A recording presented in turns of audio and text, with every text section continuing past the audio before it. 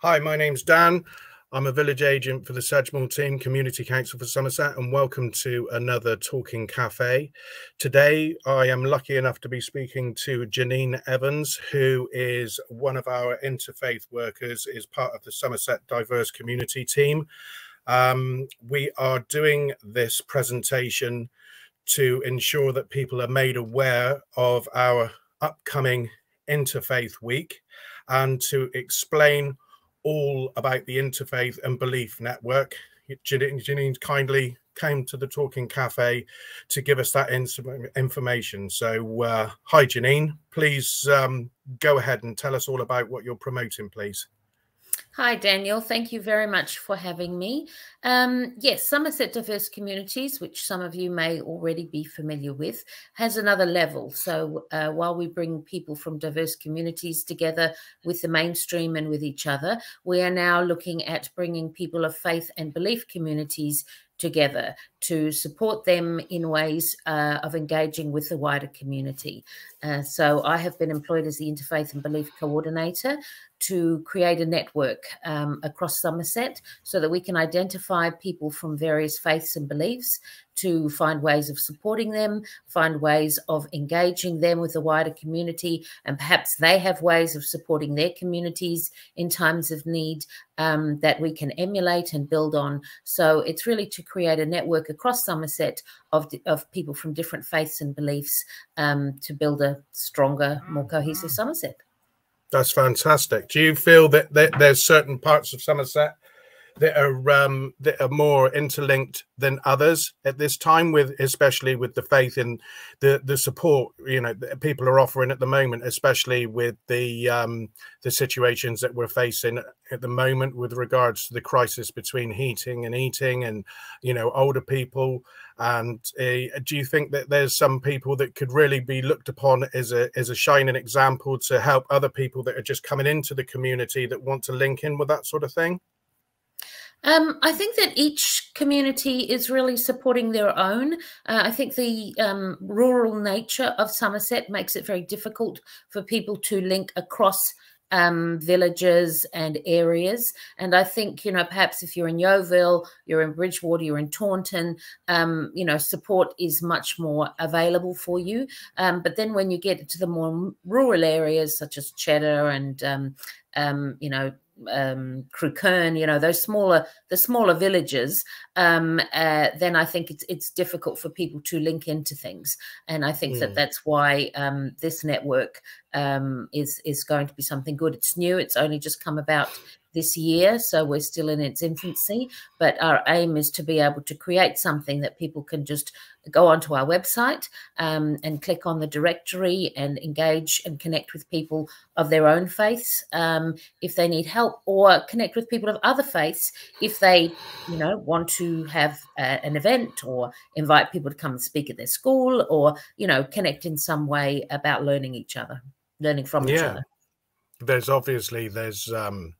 There's a wonderful way of promoting this sort of thing to also act up as a warm space and give people the opportunity to not only communicate with each other and get to know each other, but also, take advantage of the fact that there's, going to be certain isolations over the winter period. There's some people that are feeling somewhat chillier than they should do due to everything that's been on the news somewhat. So, I mean, there's real silver linings to that sort of thing as well, to ensure that people can not only get together, but they can also comfort each other in challenging times as well. You said that everything that's being set up at the moment is in its infancy. How can you see that progressing, month on month and year on year? How would you like that to build up into something, to truly be respected nationwide now? Okay, so what the project aim is really to identify people from various faith and belief communities across Somerset to be involved in a network, to engage with people on any level. So, for an example, we've been working with people in the mental health field who were saying that they have difficulty knowing how to engage with people who are of different faiths. So perhaps you have a Muslim patient or client, and you don't understand the rules and regulations around their praying. Perhaps you have a Hindu or a Buddhist, and you don't understand that, you know, flowers and deity and things like that are important to them. So so we're in the infancy of creating a network of medical professionals from various faiths, so that they can link on to them and they can just ask a question by email of, my patient is doing this, I'm not quite sure, you know, what are the religious connotations,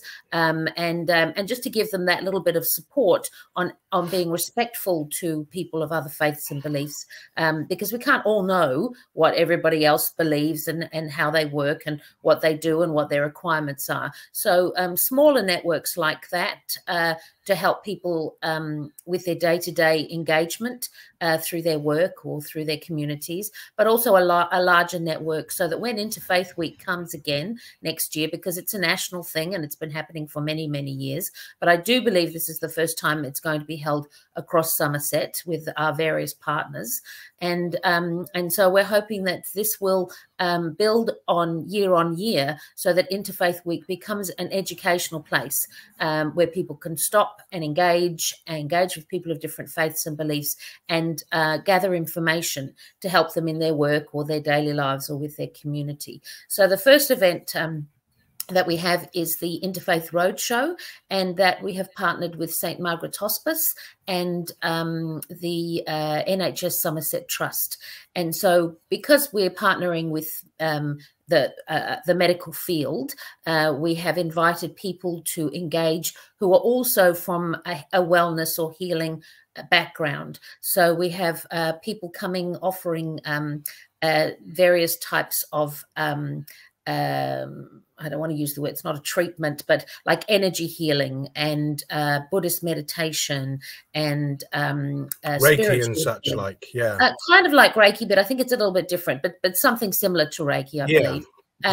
So the emphasis this year, because our partners are St. Margaret's Hospice and the NHS Trust Somerset, we are looking at a healing wellness theme, and we'll be at the various libraries. So November 14th was at Taunton, 15th Yeovil, and 18th at Glastonbury, all in those libraries. And if you go to our website, you'll be able to see the dates on that.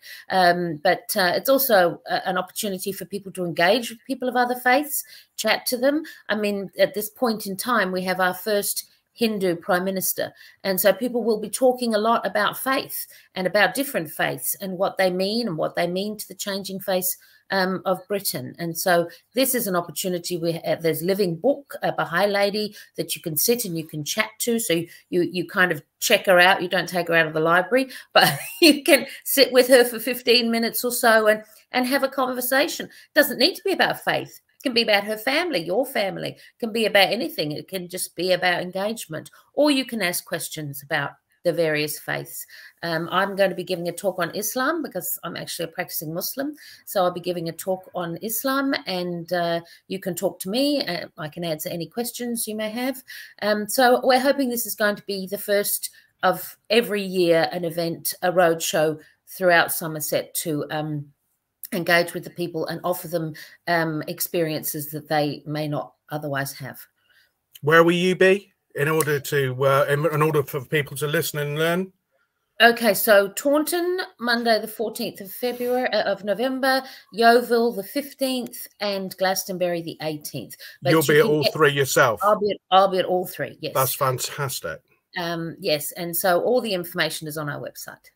That's wonderful. That's wonderful. So obviously you'll be discussing about your personal Muslim beliefs, etc. But people of all sorts of different faiths can come and chat to you, like you said, chat to each other, educate themselves, and realize there's so many different connotations around beliefs. I mean, there's no stigma to educating yourselves around certain things. I mean, the beliefs have been through through Somerset, the Southwest, nationwide for many, many, many moons. And it's, you know, it's a wonderful opportunity. And this is a, you know, this is a, you know, quite frankly, a fantastic opportunity for people to not only open their minds about the way that other people, you know, find comfort through belief, but also realize there's certain parts of other beliefs that they can really connect to themselves, but they, you know, they didn't realize.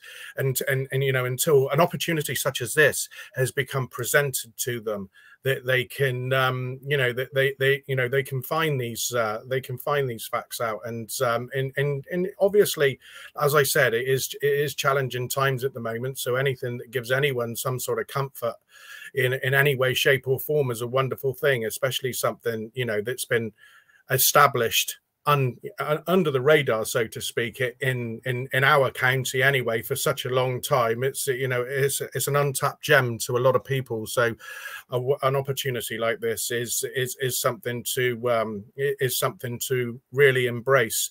Are you alone in your role, or is there others also that are assisting in this kind of promotion? Nope, just me. It's just you at the moment, but obviously... Yeah, just at the moment, yeah. So we have the Somerset Diverse Community team, which are very supportive, but their role is really about diverse communities. And so because this is a new role, this is really, I've been brought in to identify and engage with various faith and belief communities. So at the moment, I'm the only one doing this role, but obviously supported by the team and the wider CCS group. So we also have, I'll just tell you a little bit more about the other things we have going on in Interfaith Week. So we have a family day, which I think would be great for people to come to on the 19th of November.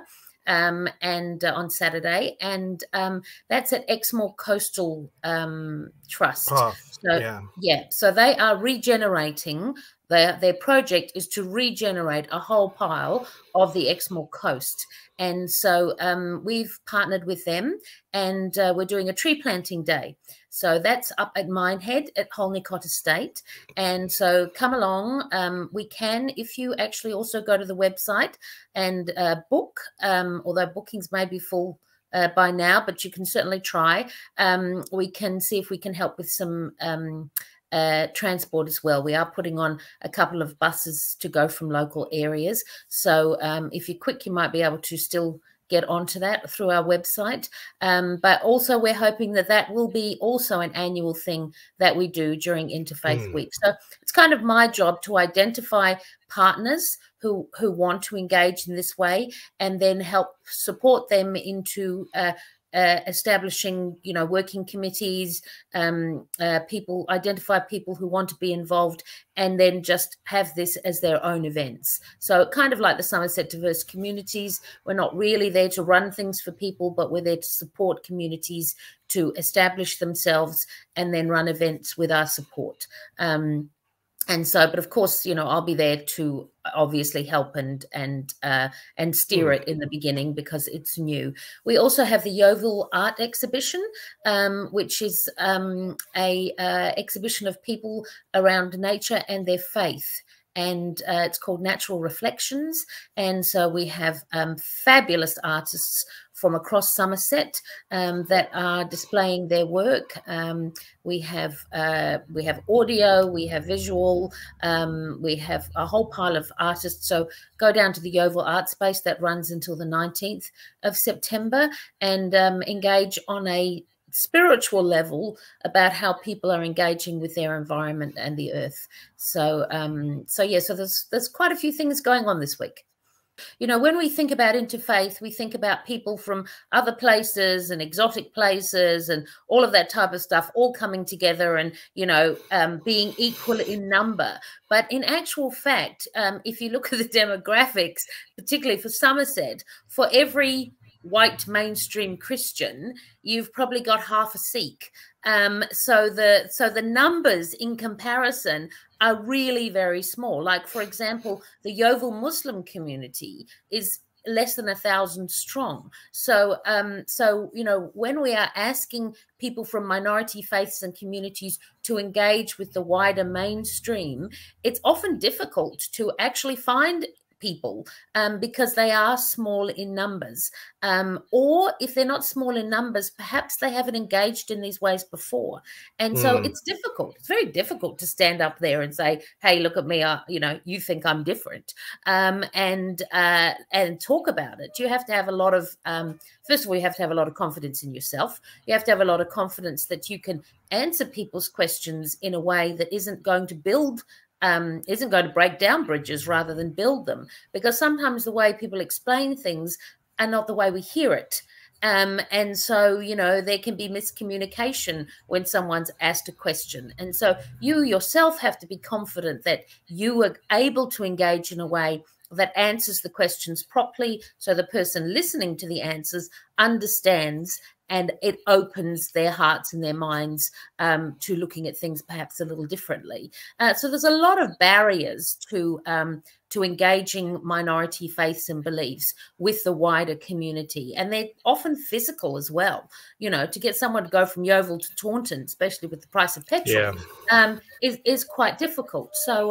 So this network, we are hoping, we've had a great response, really good response from people. That's really positive, yeah. But we are hoping that this will be a way of, perhaps people having a discussion on Zoom, or, I'm going to be in Yeovil for the week for work for some reason or other. Maybe I can, drop into the mosque, say hello, just really an introduction.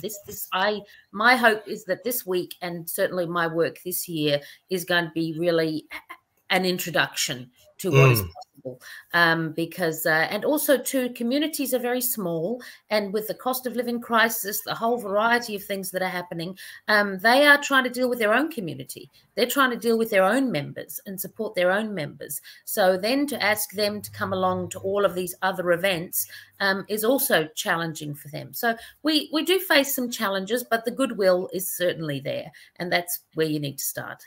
I do believe that we can finish up now with a video that you have that you'd like people to see.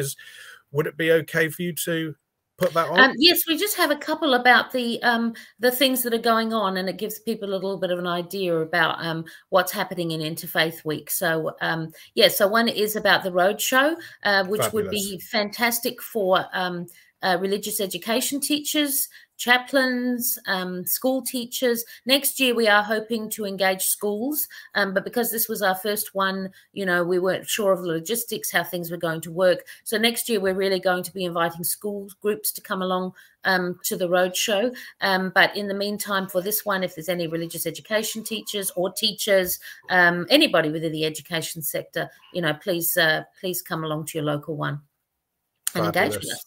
So we have the roadshow, and we also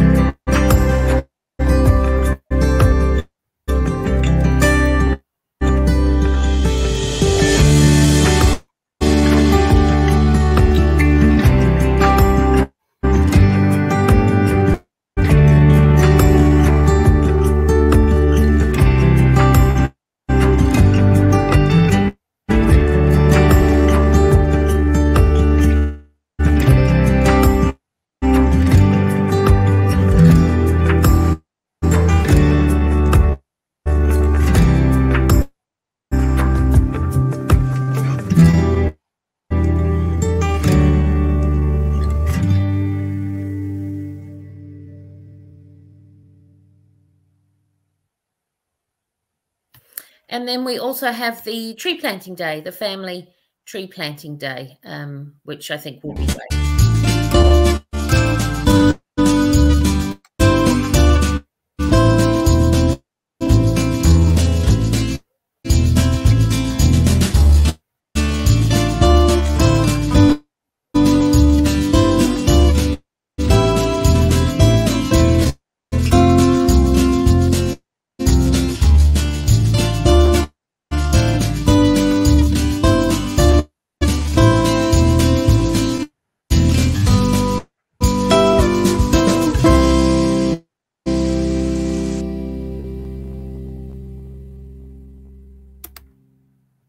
Yes, we are hoping that it's not going to be raining, but you never know.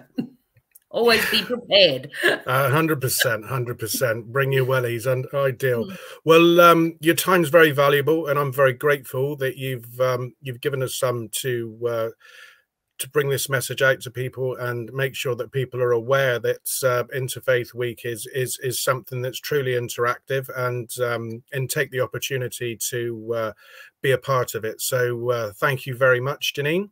I'm Thank very you very grateful much to your for giving time. me the opportunity. Thank you very much. It's a true pleasure. So yeah, all the best. I wish you all the luck in the world, that it meets all the expectations that it should do, and all the hard work that you've put into it. So that's another Talking Cafe for this week, and I shall look forward to seeing you guys next time I got the opportunity to present one. So thank you all. I wish you well.